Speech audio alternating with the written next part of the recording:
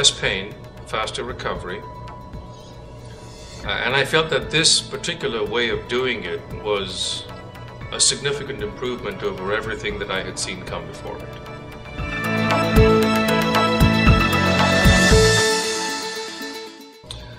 It's important for people to realize that we take what we do very seriously because we're dealing with people's lives.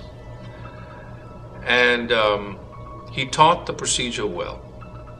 He simplified it in a way that was very easily teachable and could be reproduced by somebody who had the appropriate commitment for it.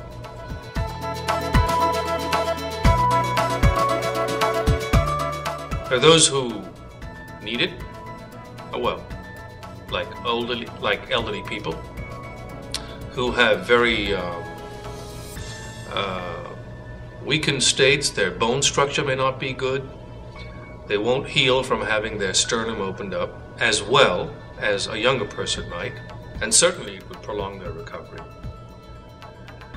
And so for them, having a procedure which doesn't disturb the bony structure of the chest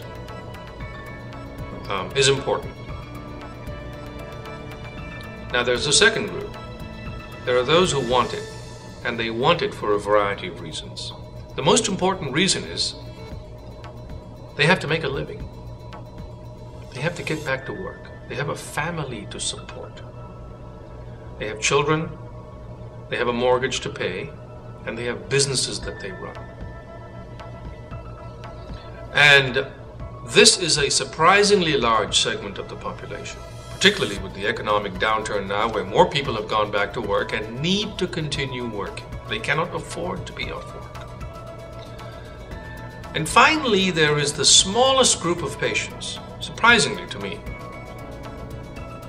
that want it because of cosmetic reasons. But I feel that they are a very small group of patients. Most patients who want it or need it have very strong reasons for having this procedure.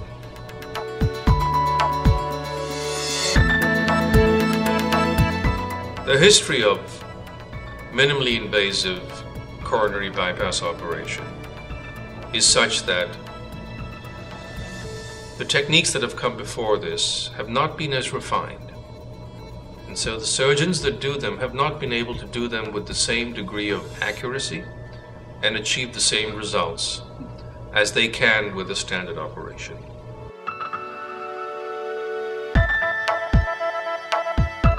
I tell the cardiologists when I'm done with the operation that this patient needed 3 bypasses, and I did 3 bypasses, and he's doing fine. But I don't tell them how I did it.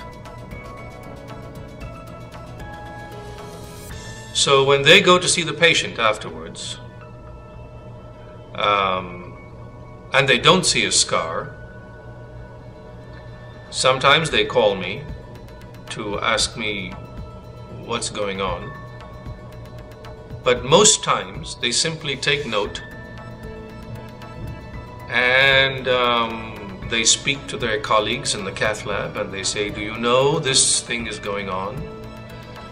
And I have found this to be an effective technique. It takes more time, but I have found that doctors are picking up the phone to call me that never spoke to me before, not because they didn't like me, but because they had established referral patterns, and they call out of curiosity, they call out of interest. And I have found this to be a slow but effective way to let people know.